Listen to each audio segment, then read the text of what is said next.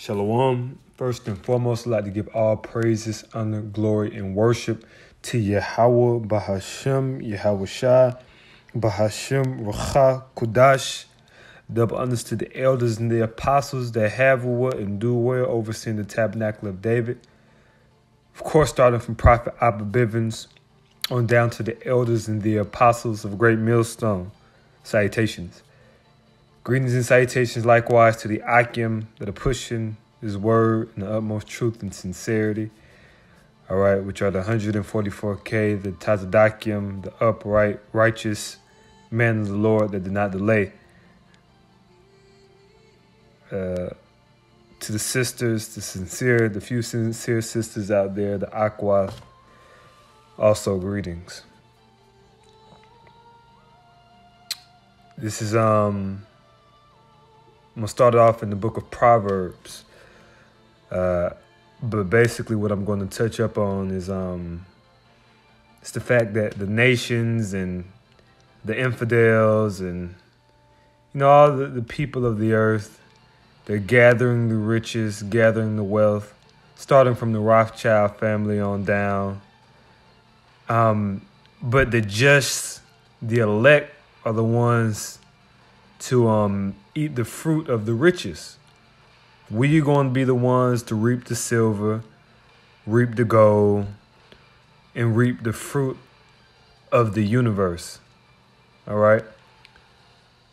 So this is the book of Proverbs, the 28th chapter, the 8th verse. It says, He that by usury and unjust gain increaseth his substance. And that's how the so-called white man, and which we know is Esau Edom. That's how his government and his economic structure functions, based upon usury and unjust gain. That's why right now his economy is so it's fabricated. His economy is his fiat. He has a fiat economy because it's based upon usury and unjust gain. But that's how he has increased his substance, his wealth. All right. Dealing with the petrodollar, the Federal Reserve note, and so on and so forth. The banking system, all right, interest, and so on and so forth. But it says, he shall gather it for him that will pity the poor. Right. And who pities the poor? The elect. All right. Those who fear the name of Yahweh Shem Yahweh Shai. So he can do that. Yeah, go ahead, Esau. You store up, and this goes for all levels, man, because in Jacob's trouble, for brothers who don't have resources, or when brothers do run out of resources, all these different people who gathering up this damn toilet tissue and different canned food and storing up these different resources, man, the elect is going to eat that, man. We're going to consume that. All right, they're going to be somewhere being fowls meat in the street while we consume what they have put aside. All right, that's the immediate future.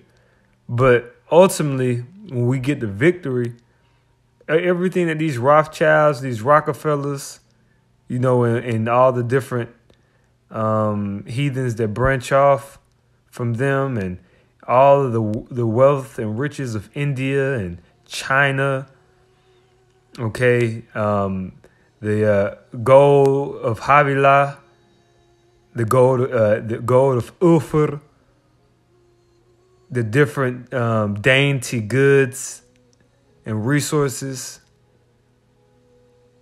the first fruit, we're going to consume that. The virgins, the daughters of the nations, all that is prepared, is being prepared for the elect. All right, being prepared for the elect of the nation of Israel, man. All right. Okay. So let's go to a precept. This is the book of Isaiah, the 61st chapter, the 6th verse. It says, matter of fact, let me see. How about let's start at verse 5? My goodness, this is just excellent. It says, and strangers shall stand and feed your flocks, and the sons of the alien shall be your plowman and your vine dressers, which is what? Our slaves. These other nations are going into slavery for what they did to us, man. We are the true rulers and heirs of the planet Earth. In the proper order, and as the Lord has ordained, the Israelites are the proper governors of the planet Earth. The Earth looks the way it is now, and it's in self-destruction mode because the people who were not legitimized to rule the earth are in power and in authority. But it's fine because when Yahweh shall return, he's going to put everything back into order. Verse 6, it says, but ye shall be named the priest of the Lord. Right, because we're the priest. Okay, we are all spiritual Levites through the sacrifice of Yahweh Shai. All right, the man of Israel. All right, it says, excuse me. It says, man shall call you the ministers of our God, the servants of our God, which is Yahweh, by Hashem Yahweh Shai. It says, ye shall eat the riches. Here's the point. Ye shall eat the riches of the Gentiles. All right. And as a matter of fact, let's go into that word riches. How about us? Let's go and let's take a dive into that word riches in the Hebrew, which is chayal. Strength, might, efficiency, wealth, army. All right. We can go into that. So basically, the riches is your resources. Okay, your substance. Okay, your wealth. Your the best of what you maintain and possess. All right. This is amazing. This is beautiful. It says, ye shall eat the riches of the Gentiles, and in their glory ye shall boast yourselves. So what they took glory in, their power, their might, anything that they could boast or magnify themselves in, that belongs to us. That glory belongs to us. All right. And it will be given to us through Yahweh Shai in his return. All right. And us making the necessary sacrifices right now to be a just virgin. All right. Fit for the marriage. All right. All right. Clean from the stain of this world. All right. And the stigma of the mark of the beast, which is the RFID chip. Verse 7, it says, for your shame ye shall have double for the transatlantic slave trade, for all the humiliation and the lynching and the rape and, posting us up on the TV screen as being thugs and savages and just fabricating our history and taking away and making all of the movies about our ancestors during the Dark Ages and during the time of Abraham, during the time of Moses, and you covering those images up with you and painting them as Edomites. All of our glory just being tarnished and our name being stepped upon. It says, for your shame ye shall have double.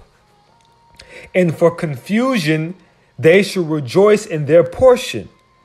Therefore in their land they shall possess the double. Everlasting joy shall be unto them. Call Yahweh by Hashem Yahweh Shai, man. By Hashem Rachak Kodash. We're not deserving of this, but we've been gifted this. And the Lord is a just God, and he's sure with his word. He's consistent. Who's underrated? Who's the most consistent? Yahweh by Hashem Yahweh Shai, man. And his name will be magnified in the very near future across the entire face of the earth.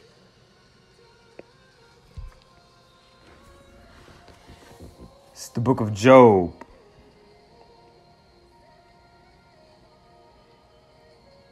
It's the book of Job, the 20th chapter, the 18th verse. It says, that which he labored for, and who is that? The other nations, starting off of Esau, Edom. All right. It says, that which he labored for shall he restore. So America, all of what you've labored for, your different dealings and, your enterprise and whatnot, and your robbery and how you've exploited the children of Israel, so on and so forth. It says, shall he restore? You're gonna have to run that back, buddy. All of that. Double. It says, and shall not swallow it down. Meaning you're not gonna be able to consume it. You're not gonna be able, it's not gonna these riches that you've heaped up are not gonna nourish you, man. All right. They are for the elect. They are for the children of Yasharallah, the children of Israel. All right. Okay. It says, according to his substance shall the restitution be.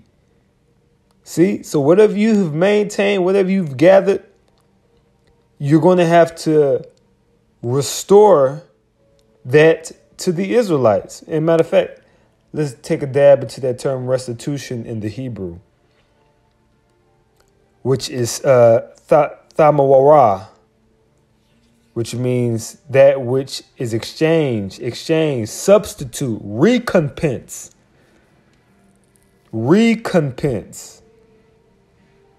Matter of fact, might as well grab it. Since we're talking about recompense, let's get a precept for that. This is the book of, I believe it's 1 Thessalonians. It might be 2nd. Yes, it's 2 Thessalonians. Let me see here. I believe it was just like, give me 1 second. I believe it's Thessalonians. Yep, 2 Thessalonians. I skipped over it. 2 Thessalonians, the 1st chapter, the 6th verse. It says, seeing it is a righteous thing with God, with Yahweh Shem Yahushua, to recompense tribulation to them that trouble you. So you Edomites, you've troubled the blacks, Hispanics, Native Indians, man. All right. For generations upon generations. This thing hasn't started in America. We can talk about the time of Rome, 70 AD. We could talk about the time of Greece with the Ptolemaic and the Seleucid Empire. Huh? You thought we forgot? You thought we didn't go into the records and search it out? The Lord has revealed all things to us, man. We could talk about the Amalekites when we were in the wilderness, man, right after we left Egypt. The first people to attack us unjustly, man. You filthy Edomites, man. All right? What, you want to talk about transatlantic slave trade? What you want to talk about, man? Because you niggas are on trial, man. And the Lord is about to execute his judgment.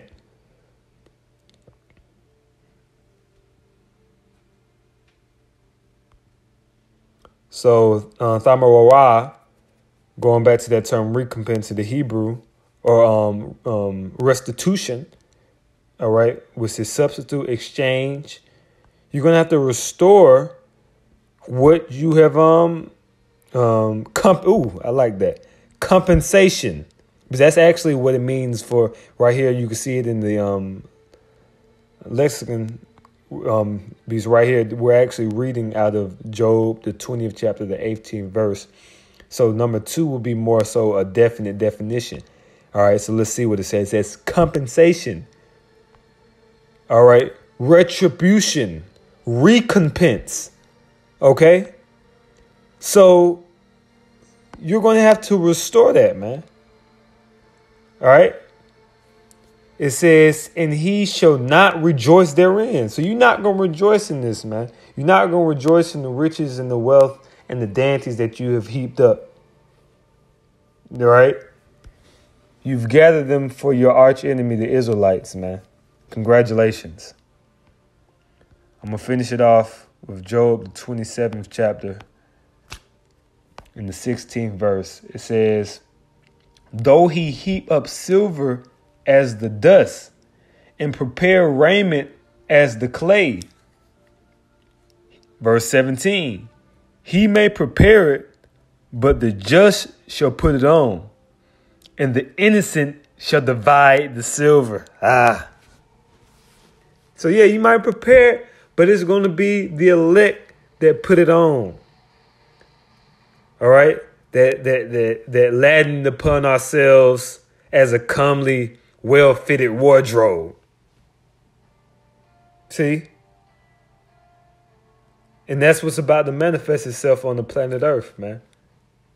Yahweh Ba'Shem Yahushua is about to open up the floodgates of terror on you Edomites, man. All right? You see the chariots. Don't play games. You see the quote-unquote UFOs. Those are angels, man. We've seen Ezekiel's will manifest itself on the NASA solar system recording system, man. Where they were recording in the solar system, and Ezekiel's will, a wheel within the wheel, what they call UFOs, exposed itself. Or may I say, revealed itself, flying through space at a very extremely high speed. All right, moving through space, flying, nearly teleporting through space, man. All right, with a size 3 times as big as the planet Earth, and he's coming for vengeance. The angels are coming to restore order on the planet Earth, and the man of the Lord will be active constituents in the process. Yeah, I said it, and there's nothing you can do about it, because thy people shall be willing in the day of thy power. Yahweh Ba'Shem Yahushua is going to give us those powers. He's going to give us the strength to combat the enemy when he comes in with his feeble mechanisms. Matter of fact, we got to get that through the Spirit. I got to grab it. Isaiah. As I said, with his feeble mechanisms, with his carnal mechanisms. This is Isaiah, the 33rd chapter. Matter of fact, I believe it's the 31st chapter. Let me see here.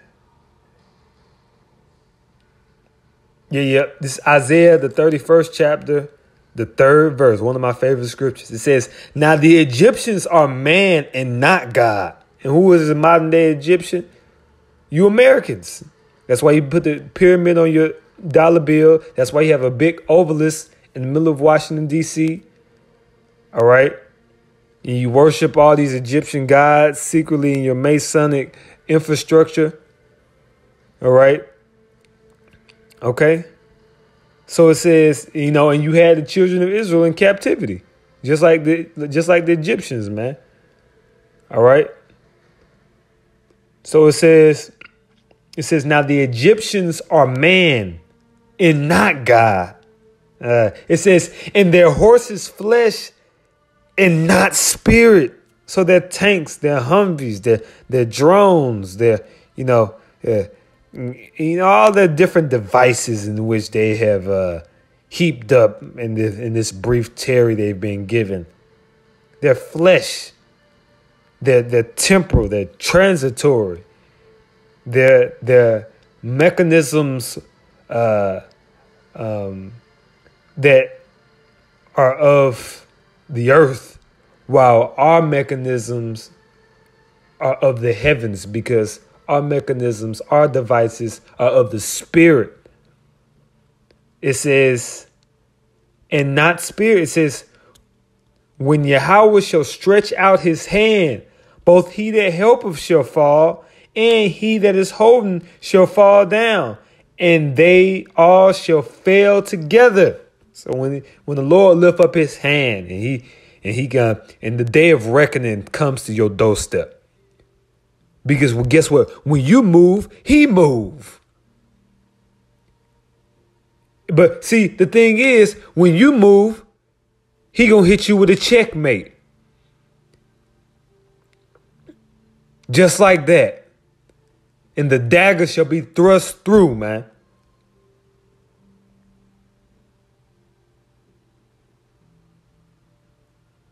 Verse 4, it says, for thus saith Yahweh, for thus hath Yahweh spoken unto me, like as the lion and the young lion roaring on his prey. When a multitude of shepherds is called forth against him, he will not be afraid of their voice, nor abase himself for the noise of them. So shall Yahweh of hosts come down to fight for Mount Zion and for the hill thereof. Let's get it, man. This is electrifying, man. This is immaculate. This is excellence. This is greatness, man. In its finest essence. Verse 4. It says, as birds flying. That's speaking about the chariots. That's speaking about what you call the UFOs, man. It says, as birds flying, so will Yahweh of hosts defend Jerusalem. Defending also, he will deliver it. And passing over, he will preserve it. Oh, man. Oh, man, this is epic, man. This is sheer glory. All right. The chariot, I look up in my sky at night and I see like 4 or 5 drones in the sky.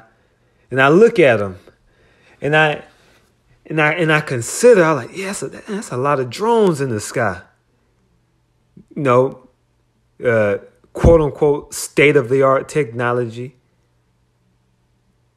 But meanwhile, the Lord got chariots right above them or in the midst of them. Not realizing that Big Brother is looking down at them. Big Brother is looking down at them. They look down on us, but Big Brother's looking down at them. And if they move one inch the wrong way, an airstrike from the celestial realm will ultimately decimate them, man. That's why it reads, I'm going to read it again. I'm going to read the scripture again. It says, as birds flying, so will Yahweh of hosts defend Jerusalem. Defending also, he will deliver it. And passing over, he will preserve it. So they think they're comfortable in their citadels or their strongholds with a remote control in their hand, working the drones.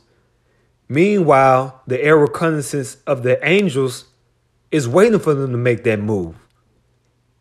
And we plead for them to make that move so our God can make his. So that airstrike from the heavens can come meet you at your doorstep, nigga. Them fucking bullshit ass drones. I'm gonna show you Yahweh Bashim Yahshua gonna show you the real drones, man. He gonna show you who really the big brother in this thing, man. When the chariots hit the scene, and then you see your technological advancements, your technological devices begin to malfunction. Ooh, you didn't consider that, did you? And they begin to be corrupted, and you're no longer able to have the foothold. And the usurper, the supplanter, completely folds you upon your neck. And I'm speaking of Yahweh Ba'ashim Yahushua, the King of Kings, Lord of Lords, man. Your technology cannot match the technology of the angels in Yahweh Ba'ashim Yahushua. Are you mad?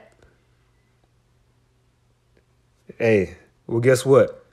Yahweh Ba'ashim Yahushua can show you better he can tell you. If you don't believe me, make the move. And I can guarantee you, Yahweh Shem Yahushua is going to make his. He's waiting on you. He's waiting on you. The angels are waiting on you. They're already in position. They're waiting on you. And you will be judged. You will be judged. Matter of fact, see, since y'all want to play games, fucking sick of you damn Edomites, man. Gonna get some more scriptures on y'all. Damn demons. This is Isaiah, the 65th chapter. Oh, excuse me, the 66th chapter. Yeah, we on it. We on the watchtower. This is Isaiah, the 66th chapter, the 15th verse. It says, for behold, Yahweh Ba'Shem Yahushua will come with fire and with his chariots like a whirlwind. Ooh. See, we're talking about devices that can teleport, that can shapeshift, and just run circles around your little drones and your little radar systems, as you call them. It says to render his anger with fury and his rebuke with flames of fire. For by fire and by his sword will Yahweh plead with all flesh. And the slain of Yahweh shall be many. Let's go. Let's go, man. And the slain of Yahweh Ba'Shem Yahushua shall be many, man. It's about to be a sacrifice in Bozrah, man. This is Isaiah, the 63rd chapter, the first verse. It says, who is this that cometh from Edom with dyed garments from Bozrah? This that is glorious in his apparel, traveling in the greatness of his strength. Yeah, his name is Yahweh Shai, man. It says, I that speak in righteousness, mighty to save. Wherefore art thou red in thine apparel, and thy garments like him that treadeth the wine fat? I have trodden the winepress alone, and of the people there was none with me. For I will tread them in my anger, and trample them in my fury. And their blood should be sprinkled upon my garments. Think he playing? We're going to see. We're going to see. It says, and I will stain my raiment. The Lord going to get a stain on you crackers, man. He about to get a stain on you crackers. You playing with the children of Israel. You playing with his silver and gold, man. You destroyed the earth. And you trying to annihilate and exterminate his people. It will be answered. It will be answered.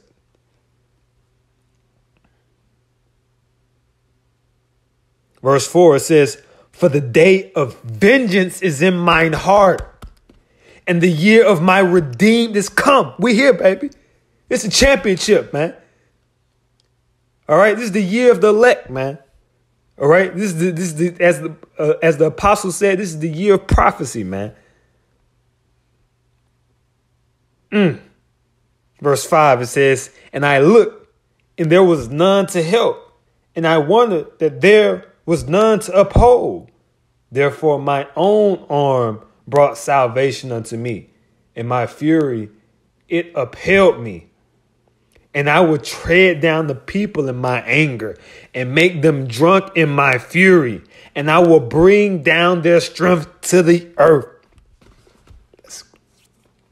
In this will I be confident. Very confident right now. Scripture said we boast in the name of the Lord, man. Very confident. Very confident in our air support, in our air reconnaissance. Verse 7, it says, I will mention the loving kindness of Yahweh and the praises of Yahweh Ba'Shem Yahushua, according to all that Yahweh Ba'Shem Yahushua hath bestowed on us, which are the elect. Lord willing, I'm of that number, man. It says, and the great goodness toward the house of Israel. See, that's what it said. The house of Israel, man. The Lord's only dealing with the nation of Israel, man. And you heathens and you infidels are about to get acquainted with that, man. Personally. The prophets have been telling you day in and day out, and you want to scoff, you want to mock, you want to ridicule, you want to persecute. Well, Lord Yahweh Shem Yahushua is about to shut this whole program down. How about that? These niggas talking about they gonna shut down shut down America and shut down the jobs. Well, guess what? Yahweh Shem Yahushua is about to shut down your enterprise, nigga. Thinking you shutting the earth down. The Lord about to shut you down, man. It says, which he hath bestowed on them according to his mercies and according to the multitude of his loving kindness. For he said, surely they are my people, children that will not lie. So he was their savior. Verse 9, I got to keep going, Shalakia. This through the Spirit. It says, in all their affliction, he was afflicted. So when you afflicted us, when you persecuted us, you fucking infidels, you damn degenerates, you novices, you incompetents. It says, in all their affliction, he was afflicted. So you afflicted the Lord, man. When you afflicted the man of the Lord, you afflicted the Lord himself, man. We are the messengers of Yahweh Shem Yahushua. And what is the old saying? If one does something to the messenger, it's the same as doing something to the king, man. All right? It says, and the angel of his presence saved them. In his love and his pity, he redeemed them, and he bare them, and carried them all the days of old. All right? And the Lord is going to redeem us again a second time in Egypt. All right? A second time, the Lord is going to redeem us in Egypt. Matter of fact, let's get that. The Lord will not finish it off with this one. It's that second Esdras, I believe. What was that? The 9th chapter? Or was it I believe it's the 9th chapter.